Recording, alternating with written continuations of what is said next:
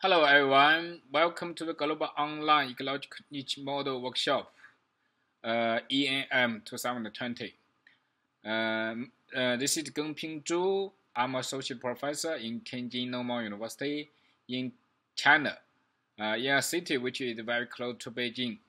Currently, I'm working as a research associate in Washington State University in Department of Entomology. Today, I'm going to talk about the application of ecological niche model in biological invasion. Okay, I'm going to switch to the PowerPoint. Start of today's presentation that implication of niche model in biological invasion. This slide shows the number of publications of niche model in different aspects of biodiversity research, including global change biology, conservation biology. Different kinds of conservation biology and biological inference. The number of publications of niche model in this field is not so many like global change biology and conservation, but the number of publications is still rising. I'm going to outline today's presentation. First, I will talk about the principle, the theoretical background of niche model in inversion. Then I will use 4 species to illustrate niche model in inversion. In the end, I will summarize the lessons that we can get from those 4 species, summarize those implications, which might be useful for you to develop a model in the future. First the principle, the theoretical background. So first you need to understand what factors contribute to the distribution. Why you can observe the species there, but not in another, in another area. So Tom Peterson and Jorge proposed the BAM diagram. They use 3 circles to, describe those distribution, which is including abiotic, biotic, and movement. Imagine when you observe the species in the field, when you detect the species there, it must fall into the overlap of those 3 circles. First, this area must fall into the abiotic requirement of the species. Also, in the community, the species can survive, can development. Means that the biotic interaction is good, it's okay for the species to survive. So this area also, fell into the movement area. It's accessible. This area is accessible to a species. That's why you can detect them there.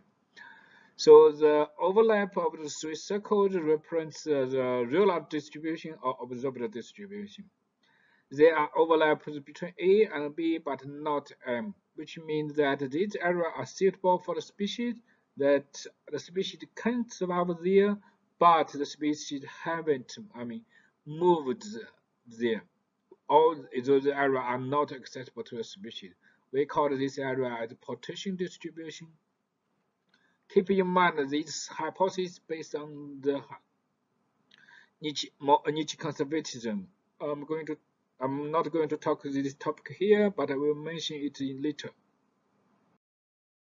In macroecology, there's a classical conclusion that different factors function at different scale to control species distribution. Usually climate factors, they are function at broader scale, like global, continental, where those biotic interactions that they are function at a relatively small scale, including local, site. There are also other factors. So in this slide, you need to understand the relationship between geographic space and environmental space. So in the up figure, that is environmental space. X-axis is can be treated as the temperature. The Y-axis can be treated as the precipitation. Those blue point, the classic blue point in the environmental space, their projection into the geographic space can be separate. So which means that the cluster in the environmental space, their projection back to the geographic space, those points might not be clustered. They can be disjunct or separately distributed. So niche model fits the model in the geographic space. They use the environmental variables that are associated with the point, which manifest as latitude and longitude. They use those variables to calculate the requirement of species or to calculate the niche.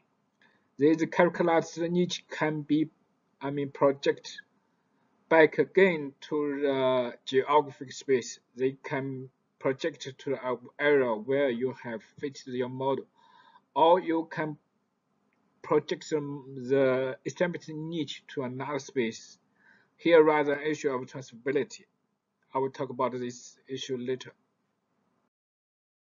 So this correlative approach of niche model is very simple. They use occurrence and environmental layers to estimate the potential distribution.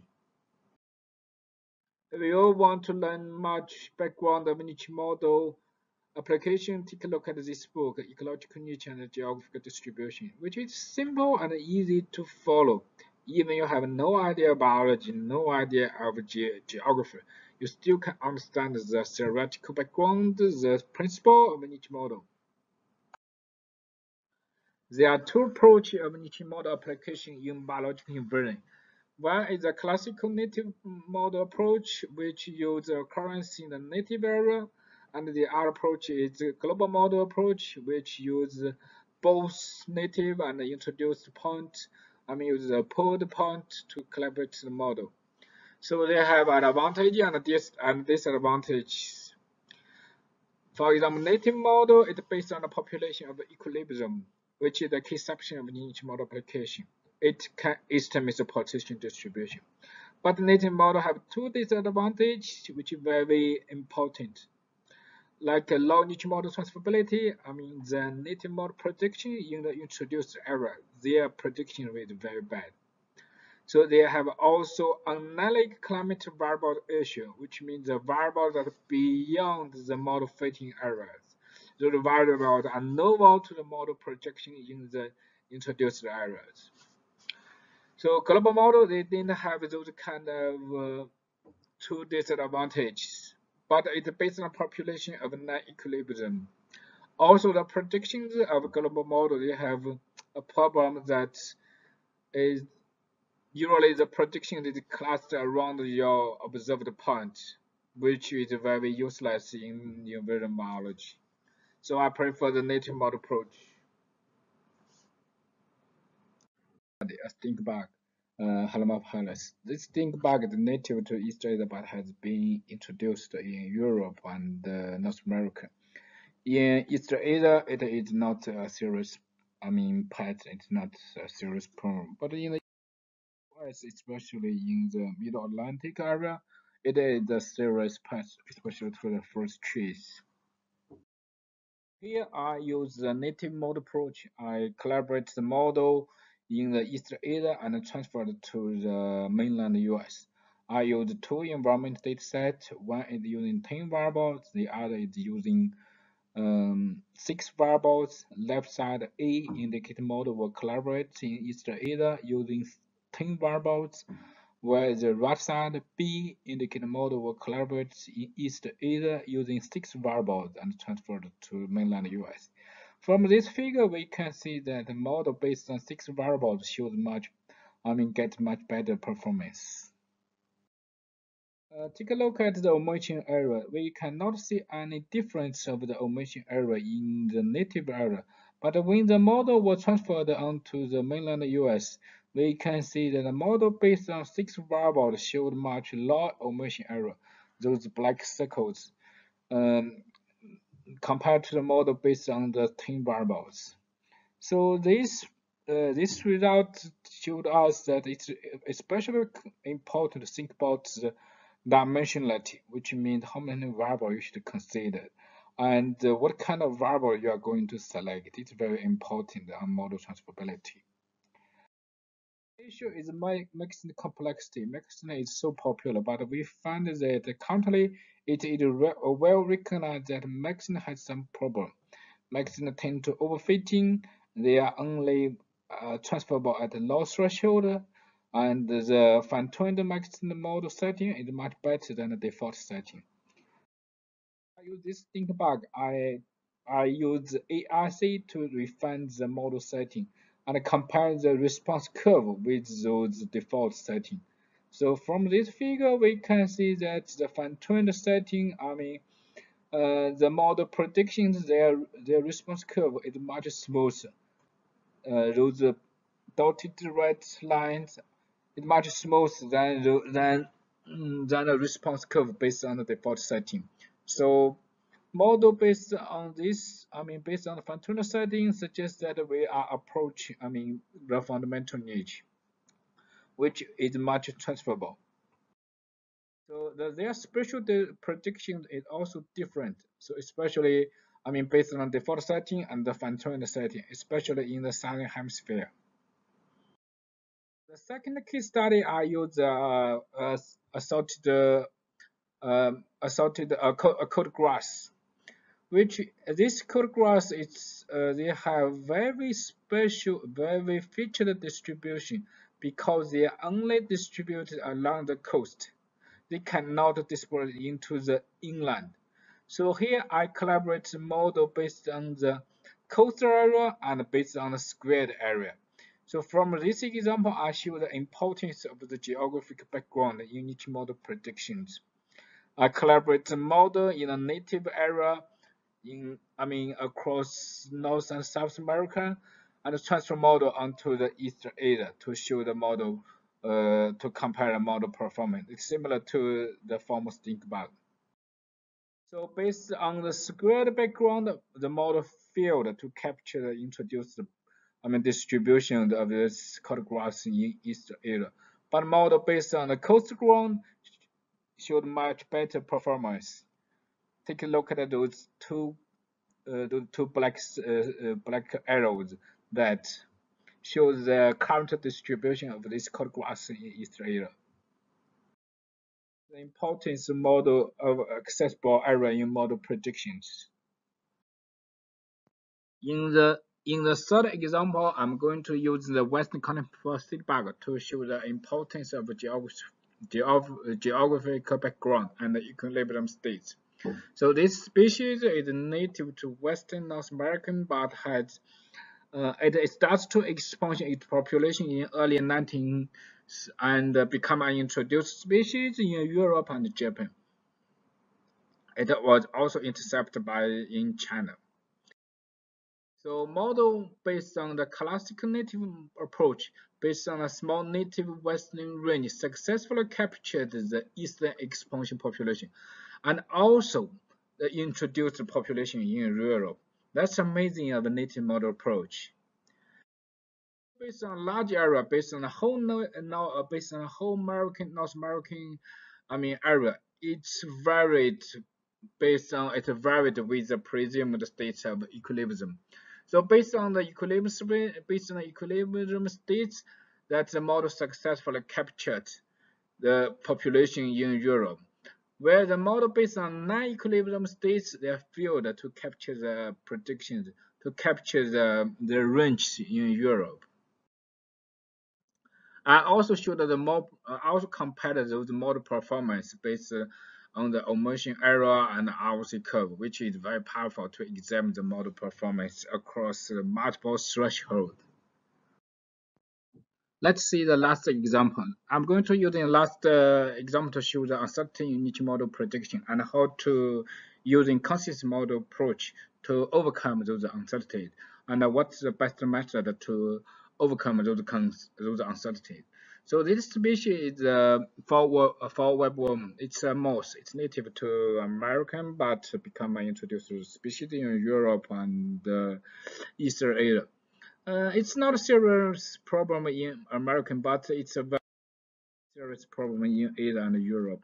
In native area, there are at least three forms: the black-headed, red-headed, and a mosaic of those two-headed. So, but only the black-headed form had become introduced species in Europe and Asia.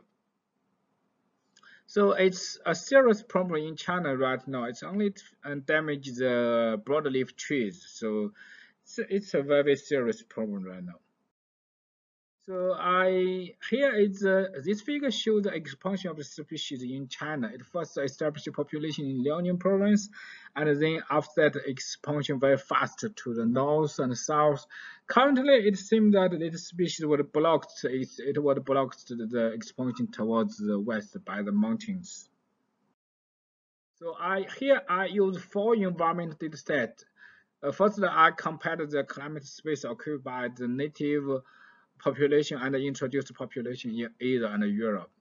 The 4 environment data set was including first here is all variables. So the first all variables including those 19 bioclimate variables.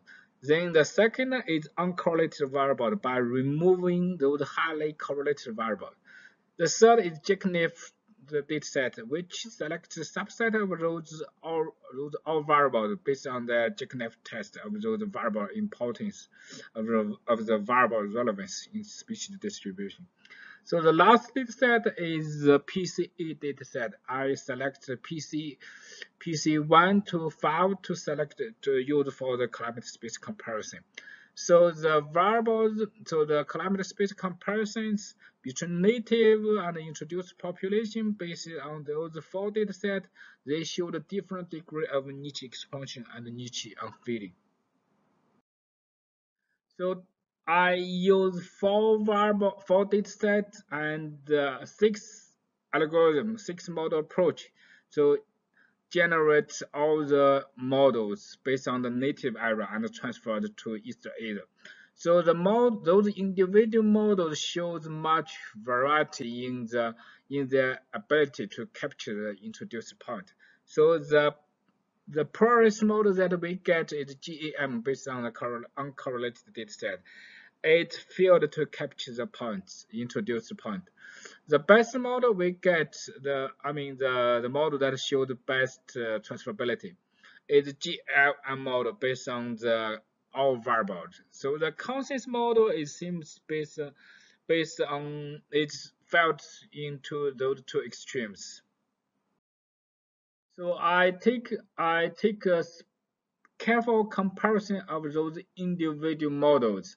So it seems that models based on the JCNF dataset showed a lot of motion error compared to those 3 datasets, which means that it's very important to select the relevance variable, the variable that's controlling the species distribution.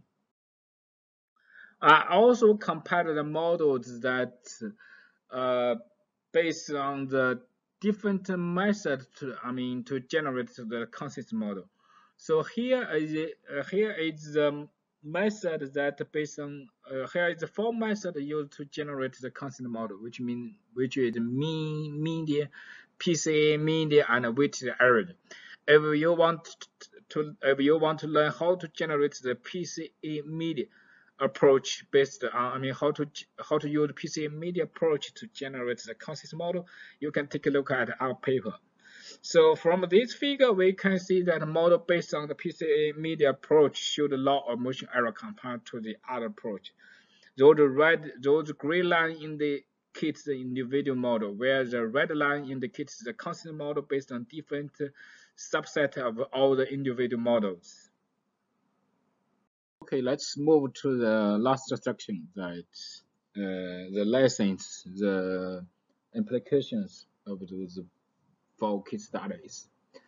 So before that, I would talk about the low niche model transferability that was reported in several studies, and the author also gets conclusion that based on the low niche model transferability, that they conclude that niche was shift.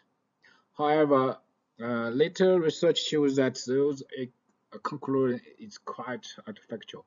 It is mainly because of the environmental dataset methods. So it's really important that if we can estimate the fundamental niche, and if that niche had been conserved over the time during the inversion process. So this is very important. So all the native niche model approach that should be based on this hypothesis. Then the niche model should be able to, anticipate the full population distribution of the species. It's really important. So the implications summary, I would like to outline those points that. So first, before modeling, you should know the organism that you are going to model. So you should know where they are living, what's the habitat requirement, what's their biogeographical history, and yes, it's really important. You should know the general biology background, those information. So the dimensionality issue that keep in mind, it's better select 5 to 8 variables. Too many variables might not necessary. It's also too many variables can lead to a complex model and reduce the model transferability. So it's really important that you delimit a proper area for your model because those areas reflect whether the species have the potential to move there. So the importance of accessible area in each model collaboration is you should be keep this in mind.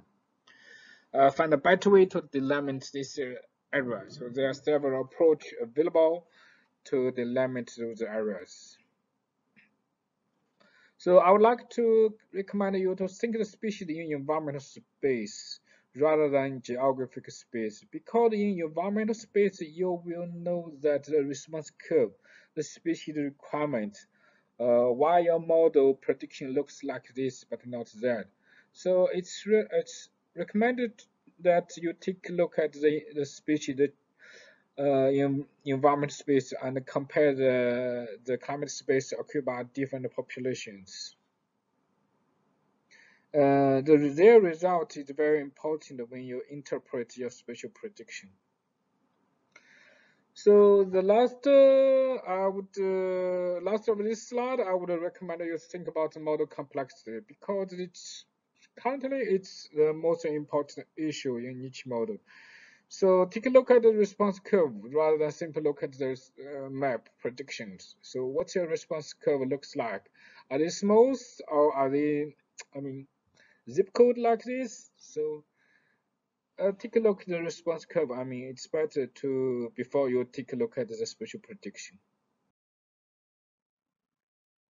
So also you should think about the population data, whether the species data you are going to model, whether it's stable or it's still expansion. So because it's the key assumption of each model application. Uncertainty, I would like to, if you find that if you're not satisfied with your model prediction, I recommend you to try different model approach, different algorithms. So and see what the model looks like because there are certain in each model predictions. So you can try individual or consensus model or sample model approach. They have advantage, disadvantage, but you should be careful about that consensus models do have uncertainty because different methods that used to produce those consensus models, there are also variations among those consensus models. Okay, that's it. So if you have some questions, you can, I think you can send me an email to me or to this program or to this workshop. I'm happy to answer your question. So that's today's presentation. Thank you. Well, bye bye. In environment space and compare the climate space occupied by different populations. Their result is very important when you interpret your spatial prediction. So the last of this slide, I would recommend you think about the model complexity because it's the most important issue in each model. So take a look at the response curve rather than simply look at the map predictions. So what's your response curve looks like? Are they smooth or are they, zip code like this? So take a look at the response curve. It's better to before you take a look at the spatial prediction. So also you should think about the population data, whether the species data you are going to model, whether it's stable or it's still expansion. So because it's the key assumption of each model application. Uncertainty, I would like to, if you find that, if you're not satisfied with your model prediction, I recommend you to try different model approach, different algorithms. So, and see what the model looks like because there are uncertain in each model predictions. So you can try individual or consensus model or sample model approach. They have advantage, disadvantage, but you should be careful about that consensus models still have uncertainty because different methods that used to produce those consensus models, there are also variations among those consensus models. Okay, that's it. So if you have some questions, you can, I think you can send me an email to me or to this program or to this workshop. I'm happy to answer your question. So that's today's presentation. Thank you all. Bye bye.